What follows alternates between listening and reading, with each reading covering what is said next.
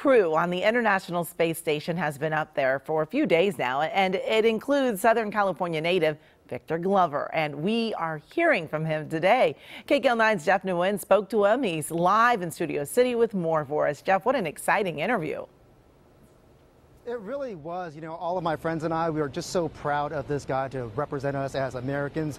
Earlier this morning, the crew on the International Space Station took part in a news conference, and lucky for us, we got to direct a few questions towards our hometown hero, Victor Glover. Now, the Ontario High School alum was able to board the International Space Station on Monday evening after piloting the SpaceX Crew Dragon capsule. Glover is the first black astronaut to work on the International Space Station for a long-term mission. He graduated from Cal Poly before joining the U.S. Navy, where he became a commander and a test pilot. Then he went on to the Astronaut Corps in 2013.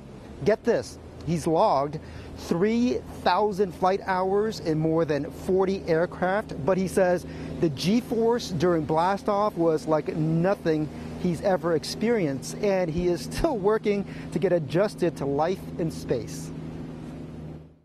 I was very slow. My brain is constantly trying to figure out where up is, and I don't know if it's because I'm a new guy. They made me sleep in the ceiling, so every time I pop my head out, the entire space station is upside down. So I just stay upside down as much as possible.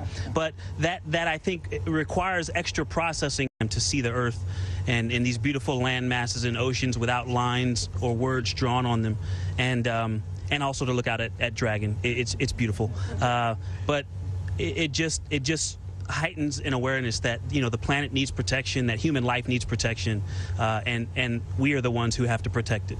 I hope that this inspires people to literally and figuratively look up. I really think having something to look up to now, especially as we bring 2020 to a close, it's just something that we all need.